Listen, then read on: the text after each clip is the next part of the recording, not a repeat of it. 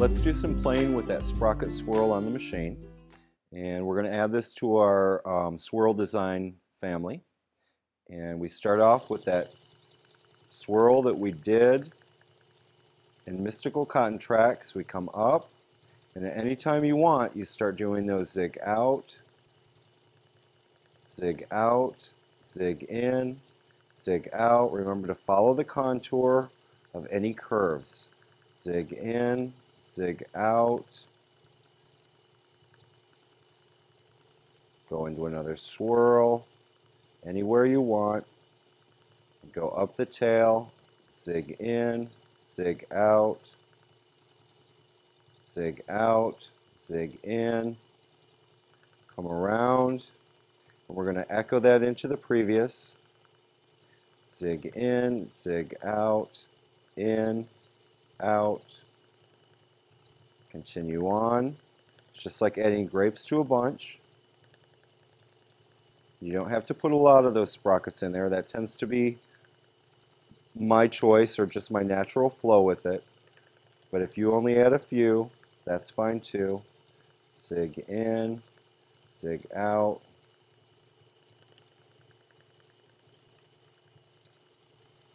Zig out, zig in.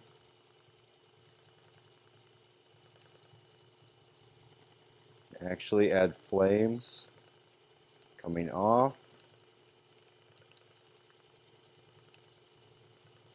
Your swirls. Echo that into the previous.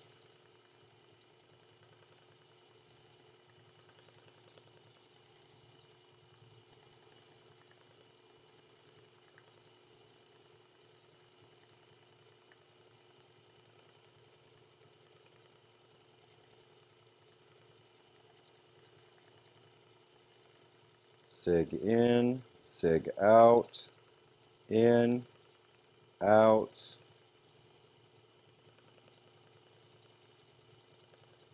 Continue around.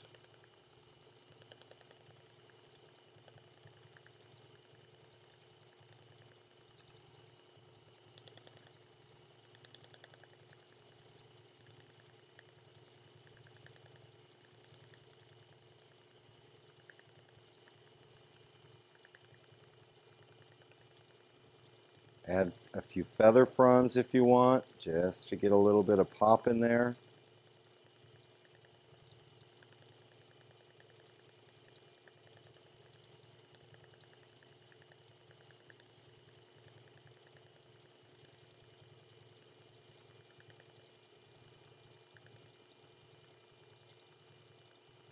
Continue with your echo.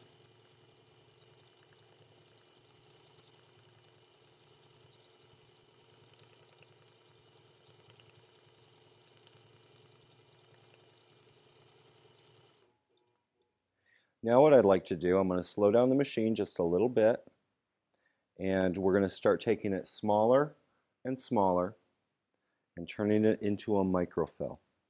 And this is, of course, how we've been doing it when we're practicing our micro work.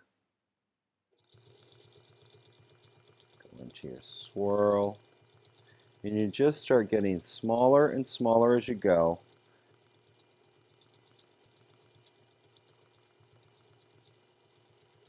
And again, slow down your machine when you're doing your first practice with your micro work to see how small you can get it.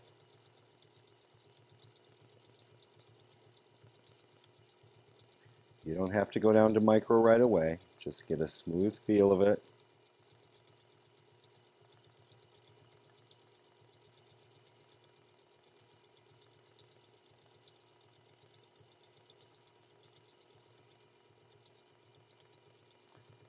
Just keep going tinier and tinier until you get it as small as you want. Now I'm not going to go too small here because I'm pretty near hugging this camera to get this shot. We're going to go around, get it as small as we can.